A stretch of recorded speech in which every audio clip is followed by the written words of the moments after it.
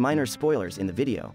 Please skip if first playthrough is not completed. Some days back, one of you gents requested to make a video about the event where John helps a mare give birth and if we are able to see the foal. These events happen at Pronghorn Ranch and Mrs. Geddes asks John's help. Once in the stables, there is a brief conversation between them and then the mare gives birth. It seems that Mrs. Geddes is all too aware of her husband's tendencies to hire prostitutes. She implicitly makes a comment about it in a conversation with John and appears to have a fairly strained relationship with her husband, judging by their conversation.